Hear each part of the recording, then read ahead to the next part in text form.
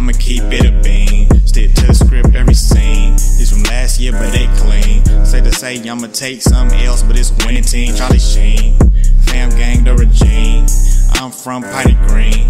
What's good, Shellitronnn here with the most spoke, no joke, and I'm back again with a brand new video. And today we're talking about day 6 of the Carolina Panthers training camp. The guys got a day off, but today they're back at it again with the pads on, and the cops was out there. Not the police, but they had actual NFL officials come through and officiate practice. I'm pretty sure all 32 teams get a couple days where the officials show up. It's nothing too serious, but I guess it's kind of cool. I'm not really sure what the actual purpose of that is. I mean, I'm not really, it doesn't make any sense to me, but it is, I guess, a kind of cool thing to have the players see the officials and they're out there and they do something. Look, I have no idea why it happens, but it's kind of cool. But we did see some pretty interesting things happen today in practice. I don't think anything all that like mind-blowing, but still some pretty newsworthy things. First off, Chris Hogan was back. He hurt his back, and now he's back in practice. So that's really good to see because he, I think, is one of the guys in the wide receiver corps who is still fighting for a job. We're looking at, Alden Robinson having a few really good looks this year or this training camp, and he did drop a couple passes today, but he has had some really good plays where he's gotten past the defense and he's made some, he's made some of the coaches really, really excited and really, impressed. And on the other end, we see that Kevon Seymour, he's a guy who's starting to get the attention of the defensive coaches. Ross Cockle, he's still getting some really good quality, high volume looks playing safety, and we saw Rashawn Golden playing in the slot corner. Now, this might just really be what we're looking at here. We did see Rashawn Golden play some safety, but if Ross Cockle really is that guy for free safety, and I think he might be, it doesn't hurt anyone to just admit, look, we might have been wrong about putting Rashawn Golden up there playing free safety, trying to move him from his spot he played in college and turn a nickel guy to a up-top kind of dude. It's okay to say the experiment didn't really work the way we thought it would, and we can bring him down to play in his natural position. That is the mark of maturity, to not just get dug in and say, hey, we already told you guys all these media reports, all these guys writing stories. We told you guys he is our free safety, and that's what it's going to be. If it turns out that it's better for the team for Rashawn Golden to play in the slot, that's a win. That's a win. No hard feelings about none of that. No hard feelings about Marty Hurney saying that the fans have forgotten about Rashawn Golden. Kind of salty about that one, or I was a little salty about that one a little bit early on a couple months ago. But honestly, this is a smart move if, in fact, it is Ross Cockle who becomes the better of the two at free safety. And if Rashawn Golden's really good at nickel, it's a total win-win, man. I got no problem with it. But let's go in order here because there are some really good stories. And to start off, Cam. Cam's back. Cam's throwing. And he was with the ones, obviously. And then we saw Kyle Allen getting some good time with the twos. We saw some stories about Will Grier. He kind of overthrew a couple of receivers today. But the biggest thing I keep seeing, the biggest thing I keep noticing in these reports, and I keep saying it because, I think I'm the only one who actually cares about this at this point. I'm pretty sure most of you guys watching these videos are like, yo, why does this guy keep bringing up Taylor Heinicke? That guy is, what do I care about Taylor Heinicke? But I have to keep reminding y'all that the coaches did say we would see these guys get some pretty even looks playing with the different levels of guys, playing with the ones, the twos, maybe even the threes. But keep it real, I've only heard about Kyle Allen and Will Grier getting time with the twos, getting any kind of significant, any kind of noteworthy time with the twos. I haven't heard much news about Taylor Heinicke at all. And I'm talking about looking through Jordan Rodriguez, Bill Voth, which I think I've been pronouncing his name wrong for the better part of a year now. I've been saying Bill Voth. Is his name really Bill Voth? I think I watched, what was it, the Daily thing with Carolina Cam. I'm pretty sure I've been calling him Bill Voth for 16 months now. Hey, that's on me. I've never heard his name actually said out loud before. Max Henson, Jimmy Igo, all these guys, I'm missing a few guys, but none of them have been talking about Taylor Heinicke really at all. You might hear his name once or twice, but it's pretty obvious to me that these guys aren't getting equal time playing with the different levels of, the scout teams or whatever. So it's pretty clear the team's leaning very heavily to keeping Kyle Allen. I have no problem with that. I spent way too much time on this. Moving on. We saw some really good plays out of the defense at all levels, but mainly the back seven today. You don't really hear them called the back seven, but still the point is, from the linebackers and the defensive backs, I will say this about the linebackers though. Luke did get caught up in a pileup at the end of the play, took his helmet off, took a knee, and he got taken off. He got put to the on the sideline, did not come back. I don't think he's hurt, but it's a very smart move for the team to say, look, if you got shaken up right here, bro, hey, we got you tomorrow, maybe even the next day. I might get ultra conservative with Luke and say, look, your day is Friday. We'll get you in for Fan Fest, my brother, but we really can't have you even hinting, even maybe possibly looking at getting hurt.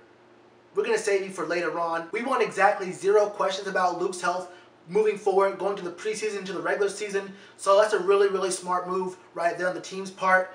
But getting on to some guys who are lesser known, Jaden Mickens, the guy we just picked up just last week or just a few days ago. We saw Chris Hogan, DJ Moore, and Terry Godwin even getting some looks at returning punts today. And look, that spot right there is going to determine just how many receivers we keep on the team. Now, if it's DJ Moore keeps the job, then we probably don't keep 6 receivers.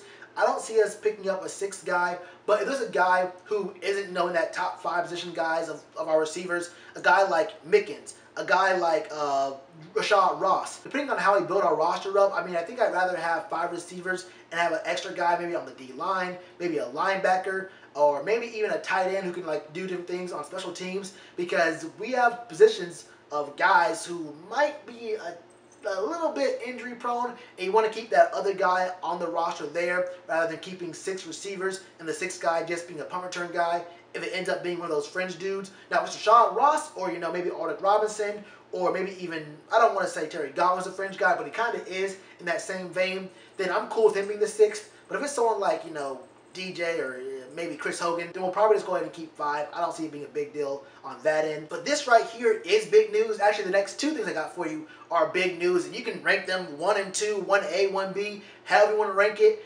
One thing that I did notice that after the training session, they had, you know, they go talk to the media and whatnot, and there are 2 things that were said, one by Coach Rivera and one by owner David Tepper, that really got me looking. I was like, hold up.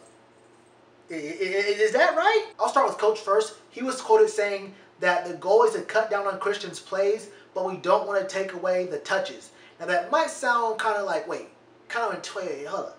Take away the plays, but don't take away the touches. What that mean? Well, look at his snap count. Christian McCaffrey was on the field, as most of us know, for 91.3% of all snaps last year. He was on the field for 965 offensive snaps.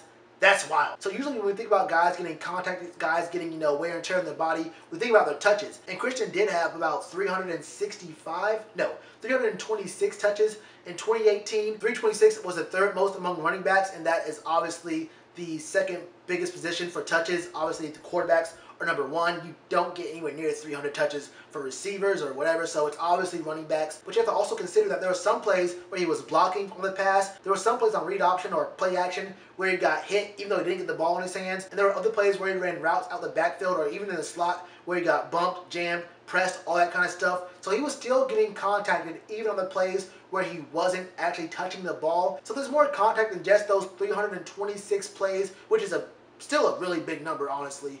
But my biggest question about this is, you know, it's smart to bring down his plays. You know, you don't want him getting too many hits on non-touching plays where he doesn't get the ball in his hand. But my biggest thing is, I've seen what a lot of teams, what's becoming the real big meta in the NFL, when you identify some really good running back talent in the 1st round, a lot of teams are doing the first 4 years, picking up that 5th year option, franchise tag, you're 7 years in the league, you're about 27, 28 years old, you get to negotiations and the team's like, I mean, you have 350, 375, 400 touches seasons, man. Look, you're 28, that's about the back end of a running back's career.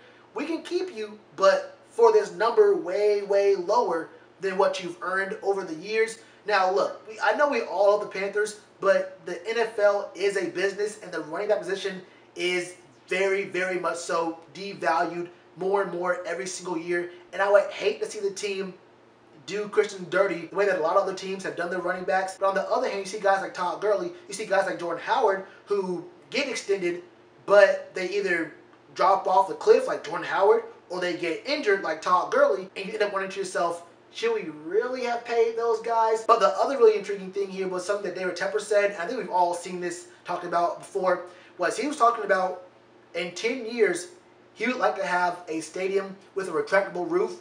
Now, I've heard a couple different things here. I heard it was implied that he wants to put a retractable roof on the Bank of America Stadium that's already right here.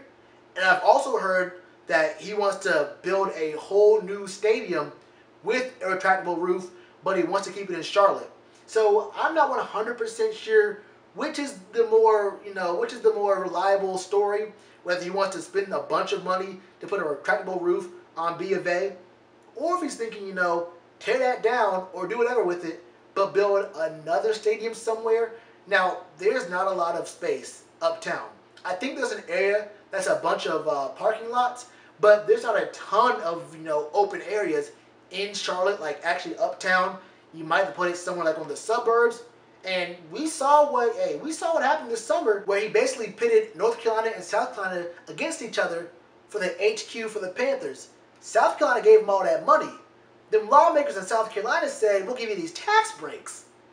Now, I'm not saying that David Tepper is going to move the team to South Carolina, but I will say the headquarters and the practice facilities are already in South Carolina. No assumptions.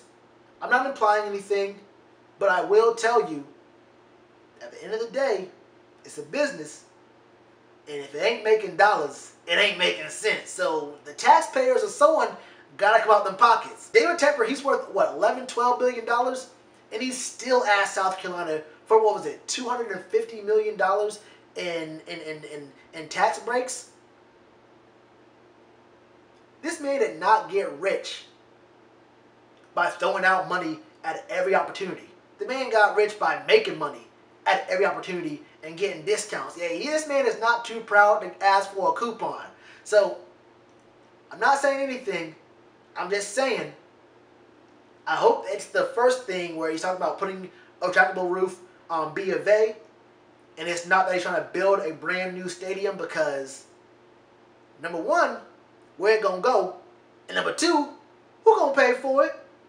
Either the taxpayers in Charlotte or Palmetto Moon. I don't know. That's all I got for you though, man. What are your thoughts? Let me know all your thoughts in the comments below. Hit that subscribe button. Hit that bell icon. I'll be back soon, man. And you already know to do with that like button. Cheers to you, appreciate the chance. Being told y'all I been the man. Being told y'all I had the gift. Tell a friend to tell a friend. Real ones gonna recommend. Count this as another win.